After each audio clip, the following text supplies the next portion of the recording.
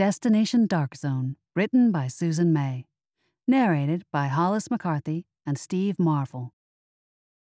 With a slight jolt, the train pulled from the station. Standing passengers swayed backward with the motion before swinging forward again as if in some synchronized dance.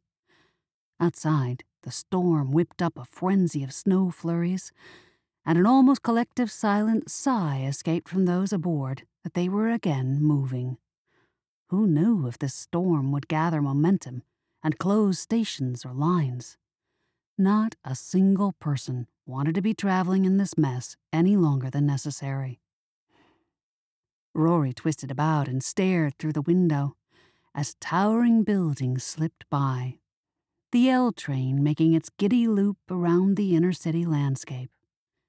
The streetlights glowed a vague, muted yellow against the dark streetscape which appeared as empty as if the world had ended. Rory looked over at his mother again, who'd returned to wearing the worried look, after replacing it with a brief and fleeting smile especially for him. Her eyes now seemed as dark as the sky outside, as she moved her head to peer down the car length through the gaps between passengers. He wondered if it was the scientist lady who worried her.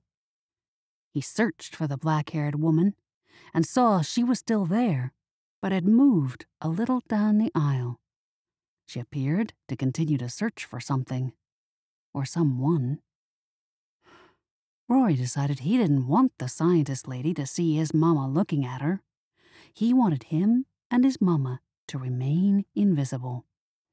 So he tapped his mother's hand and said, "Mama, how much longer?" He didn't much care about the answer, but it was the first thing which sprang into his mind. His mother tilted her head to the side and stared at him, and Rory was pleased to see her eyes had again changed to become the deep, kind eyes of the person he loved and trusted most in the world. "Hey, sweetheart, you must be real hungry, right?" "No, it's okay. I'm just tired." She pulled off his beanie in a playful way and ruffled his hair, then touched the back of her hand to his face. "Soon, my love, soon. 3 more stations, maybe 10 minutes, if that." Then she pushed his beanie back on his head, pulling it over his ears and kissing the top. He nodded his understanding, then glanced toward the scientist lady from just the corner of his eye, so she wouldn't see him looking. To his relief, she had moved even farther away, but because she was so tall, he could still see the top of her head. His gaze traveled back to his mother, who now stared straight ahead, oblivious to her son's concern over a complete stranger. But he still couldn't decide if the woman even was a stranger. Something about her also didn't seem to fit in the scene on the train, like a zebra would stand out among horses. Though she was beautiful to Rory's mind, her hair and clothes weren't all that unusual. Yet there was that unsettled buzzing in his head he'd never experienced before, that he felt had something to do with her. Maybe it was the way she surveyed those around her as if she was hunting, or the strange smile of recognition she gave Rory.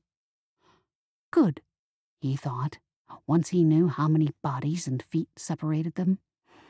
Still not clear in his mind why it was, in fact, good she was now farther away, or what trouble surrounded the black-haired woman, or why he felt the need to protect his mother from her.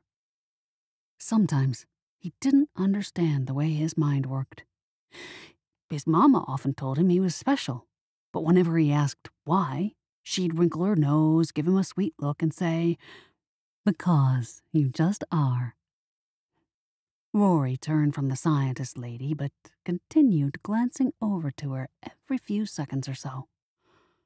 What could possibly happen among all these people? Soon they'd disembark and leave the strange lady behind, and he'd forget all about her. It would, wouldn't he?